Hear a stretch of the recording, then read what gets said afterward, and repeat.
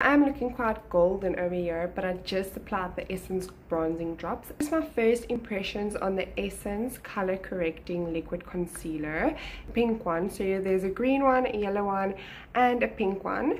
So the pink one says it's visibly brightens tired looking skin, so that's something I do struggle with. So let's just go right in. It's very liquidy, very liquid. Have a look.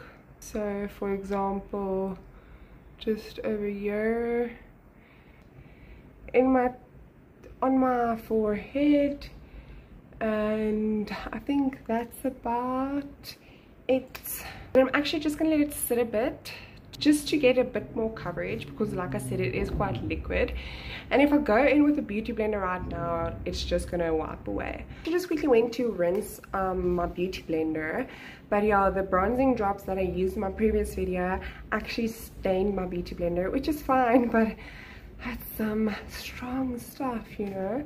But anyway, I let this sit for a bit, and I'm just going to go blend it out with my beauty blender. I can actually in the mirror see how it is providing that coverage and brightening effect that you need, which I love. So that is a total thumbs up for me. Like, I can just see the difference in the mirror. When I go to apply my concealer now, I don't have to go in heavily at all.